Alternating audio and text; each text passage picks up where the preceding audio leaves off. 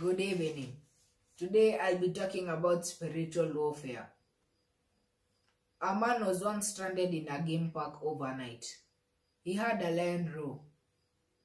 Terrified, he spent the night in a tree. The next day, he found out that the lion had been in a cage all the time. There was nothing for him to fear. This is a picture of spiritual warfare. In some ways, life becomes tougher when you follow Jesus. One reason is that you have a new enemy, Satan. When we become Christians, we become soldiers in a war.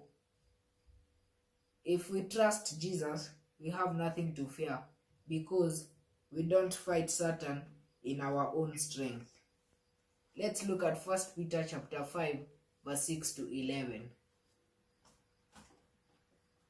And it says, "Humble yourselves, therefore, under God's mighty hand, that he may lift you up in due time.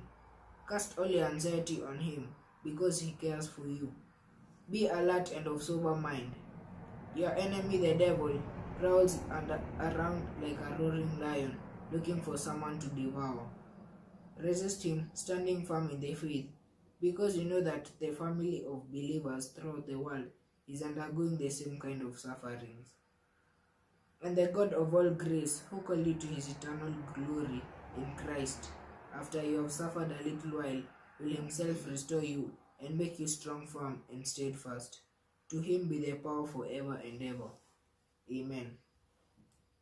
In this book, we see that the devil is like a roaring lion, looking to devour you. But if you're in Christ, then the devil's in a cage.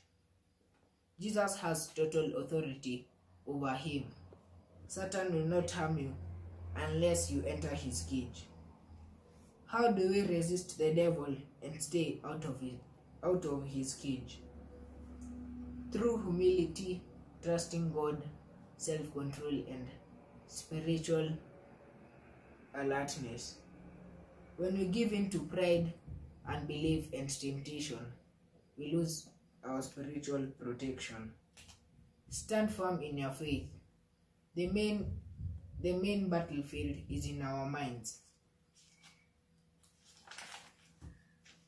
We must repent of all occultist practices such as witchcraft, sorcery, tarot card readings, talking to the dead, visiting psychics, glassy, and others.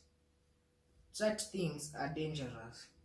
God commands us to repent of these things because of 3 reasons.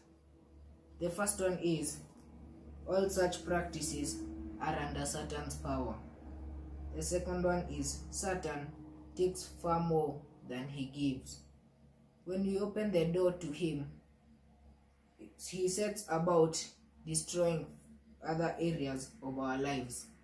And the third point is, God doesn't want us to try to solve our problems or in these ways. Rather, we should trust in God's Spirit and Word to help us in his time and way, not ours. Imagine a soldier in the middle of a fierce war, deciding he's on holiday, putting his weapons down, and going into chill-out mode. This is what some of us do, forgetting we're in spiritual war and acting like we are on holiday. Yet, as we move forward in God, Satan resists us. The devil does not want us to remain true to Christ, nor to advance his kingdom.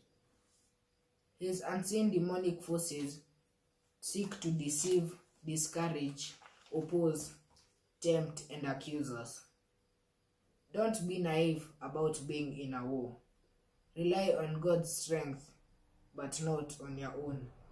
Lastly, be sure that God will overcome Satan's effort to harm you.